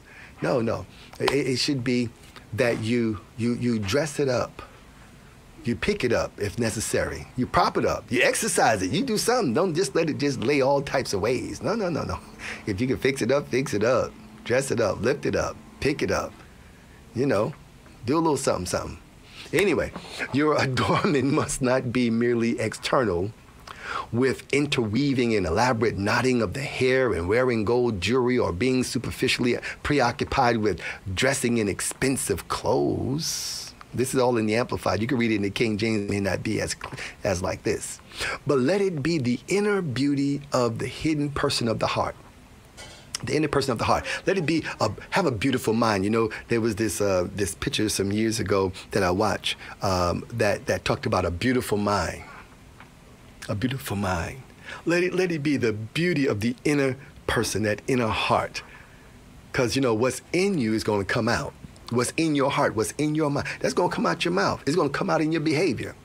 But if you're beautiful on the inside, no matter how the outside look, even if the outside may not be attractive or as attractive as others might think it should be, but if you're beautiful in character, beautiful in heart, beautiful in mind, if you're submissive, if you know how to work what God has given you, you might be not the best looking that others would say, but the beauty, that inner beauty, somehow does something to that outward that makes it, hey, all they see is that beauty.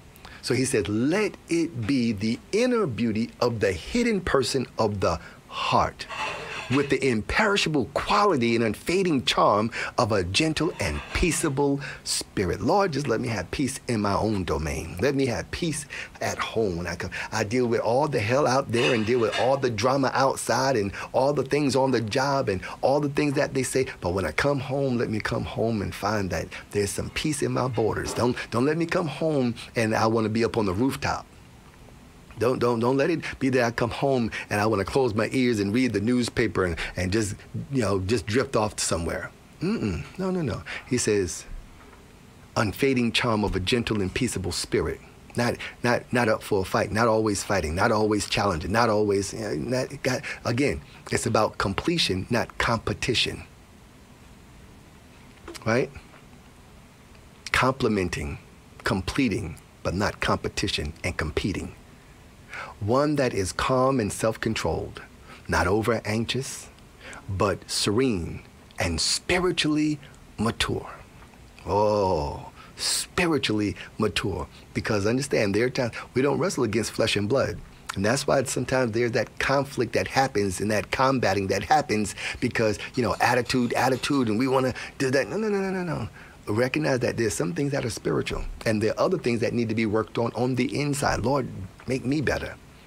I'm thinking that it's him. I'm thinking that it's her. But it's really me that need the inside job. I need the deliverance. I need the healing. I'm carrying some old ways, some old baggage, some situations and circumstances. I don't understand God's structure and government of how we're supposed to do. So I'm thinking because I came up a certain way, not seeing the word of God being modeled or demonstrated. So I think I should rule. I think whatever I say should go. I think I should dominate instead of using my strength to build, to support. Because when you submit, when you subjection, you're supporting some weight of something. You're underneath something holding it up. You're underneath something propping it up. And every now and then, and us men won't always say it, we need support. We need propping up. We need that underpinning that comes. We need that blessed assurance of a foundation. We don't need everything to be shaken. We need home to be secure. We need, even if my decisions might look like they're off, still need the stability of knowing that my wife got my back, that my wife is supporting that decision. Not that, okay, you out there on your own, nigga, and how you doing, whatever. Listen. Right? No, not that. No. Help me to make better decisions. And if that decision, well, okay, man, it worked out that way, Donald, so maybe next time we could do such and such and such. But if I got that support, even though it was a bad decision, you come next time with something better, I'm inclined to pay attention, listen, and maybe follow it. Maybe do it. So you know what, Lisa? You're right, baby. Let's try it that way, because this here didn't work out too well. Work together. There's something about it now. All right, I know I'm meddling with some people. That's all right. It's for our good, which is very precious in the sight of God. For in this way, in former times, the holy women who hoped in God used to adorn themselves, being submissive to their own husband, listen, and adapting themselves to them. Listen, Donald is not like Bill. Donald is not like John. Donald is not like Pete. Donald is not like Isaac. Donald is not like Jamal. Listen, you've got to adapt to who you've agreed to be connected to. I'm going to say who God is connected to. No, who you agreed to be connected to. Because when a man finds a wife, when he comes, he finds you. You say yes. So that means you're willing to do what? Adaptability. I'm going to adapt to. Don't come in there talking about, no, this how I always been. This how it's going to be. Listen, there's a compromise. There's a working out here. It ain't going to be all this way, ain't all going to be that way. But if you know how to adapt, Lord, help me to adapt to. Help me. Anybody got to help me, Lord, in their heart? Help me. Help me be the help me. Help me be the husband. Help me be the wife. Help me in this. I don't know what I'm doing. I don't want to mess it up, jack it up. There's so much more at stake. You got children. That's a whole lot at stake. That's a whole nother generation that's going to be impacted by the relationship, by that marriage, by how the house is governed. Understand how the house is going to be governed. All right? I didn't mean to go this far, but let me give this here and then get out of your way. It says, adapting themselves to them Just as Sarah obeyed Abraham, following him and having regard for him as head of their house, calling him Lord. And you have become the daughters, her daughters, if you do what is right without being frightened. Don't be frightened. Don't be fearful. That is being respectful towards your husband, but not giving in to intimidation, nor allowing yourself to be led into sin, nor to be harmed. Because that becomes the other thing, right? What if he's abusive? Beat me day and night, and this, that, and the other. No. We're not going with the abuse. We're not going with physical abuse. We're not going with verbal abuse. We're not going with emotional abuse. We're not going with psychological abuse. We're not going, no, none of those abuses. No, if you want to keep me as who you say that you love, please don't abuse me. Please don't misuse me. Please don't do that. Amen? In the same way, look at this, in the same way you husbands, live with your wives in an understanding way, with great gentleness and tact. Be tactful, brothers. Don't be disrespectful. No. Be tactful. Know how to speak. Know when to speak. Know what to say and how to say. Because you can say it a certain way, don't mean you need to say it that way. Think before you speak. Think because it's going to come back to you. Think because if you hurt and break that which God has given you, then how you expect there's going to be the respect? How you think there's going to be that walking together in the agreement? That's not going to happen. And don't compare one with the other. Or how you used to be. No, if you weren't used to be, then you should have stayed with used to be. This ain't used to be now. This is something new. This is different. So now you got to come to a better understanding, a different understanding. Don't compare. Put one up next to that. Well, you know, so, no. If Janie is the one I'm just using Janie now. Janie, don't get mad with me. I'm just using that as a for instance, okay? But if Janie was so good, then you should have stayed with Janie. I'm not Janie. As a matter of fact, I ain't none of them. Right? So, in an understanding way, with great gentleness and tact, and with an intelligent regard for the marriage relationship. We don't have time to be stupid. Brothers, hello. We don't have time to be stupid. We don't have time to be ignorant. We don't have time to be foolish. We don't have time to be childish. When I became a man, I put away childish things. We got to listen, because we're leaders. They're willing to follow leadership. Even if it's not the best leadership, you got to lead. You got to be able to stand up, make a decision. You got to have a conversation. Got to ask God for wisdom. As with someone physically weaker, since she is a woman, show her honor and respect as your fellow heir of the grace of life, so that your prayers, your request, your conversation with God, your devotion, you want to be a deacon. Talking about you're a minister, you're a pastor, you're a bishop, you're a right reverend, you're an arch nothing if you're not taking care of home, if you're not treating your wife with the type of respect and the type of honor. Everybody else you can respect, you can't respect your own. Get it together at home. And leave everything else alone if you can't, until you can get it right at home. He says, so that your prayers will not be hindered or ineffective. No power in the pulpit. No power in preaching. No answers to prayers, because you're not regarding at home your wife, your first responsibility. Lord, I done stepped all into all types of stuff here now. Gee whizzy, wow. But that's what the word does. It cuts going and coming. It's not just heavy on the woman, it's heavy on the man. It's heavy on that male man. There's a great responsibility, brothers, husbands, fathers, uncles, brothers, son. It's a great responsibility, not one to be taken lightly. If you permit me, we will pick up where we left off by God's grace next week. Father, thank you for this opportunity to share. You've got a government, you've got a pattern, you've got a plan for governing in your house. And help us to understand that it's not according to the systems of this world. It's not according to the rudiments of this world. It's not even according to our organizations, denominations, affiliation, and all those things of an organization. But it's according to you. You are the head of the church. Help us to fall in line. Help us to be governed by. Help us to walk in obedience to your will, your way, your pattern, your plan. It's not enough just to look good. We don't want just the look good being superficial. On the outside, we look good, but on the inside, full of dead men's bone, we are white sepulture. We want to be filled up with your spirit, with your presence. In the name of Jesus. That's why we say, come, Holy Spirit, come. Abide within us, dwell with us. Come, Holy Spirit, come.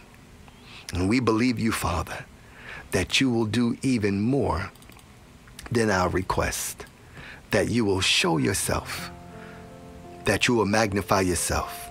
Be recognized without you, we can do nothing, but with you, we can do all things.